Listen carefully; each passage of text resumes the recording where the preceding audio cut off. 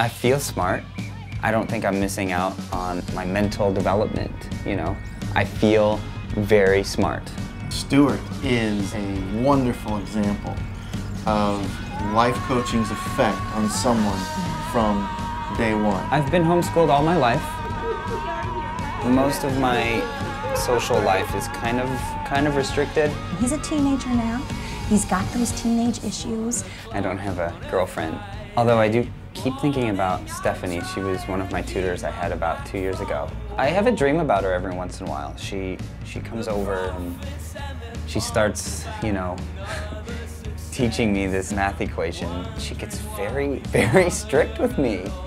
And I'm like, I don't understand. It's almost like a nightmare, you know, because like I wake up and I'm just completely wet and like breathing really hard, and my mom has to wash my sheets all the time. My life is so calm and easy here at home with my parents, but you know, sometimes I think it might be fun to have a little bit of stress in there, you know?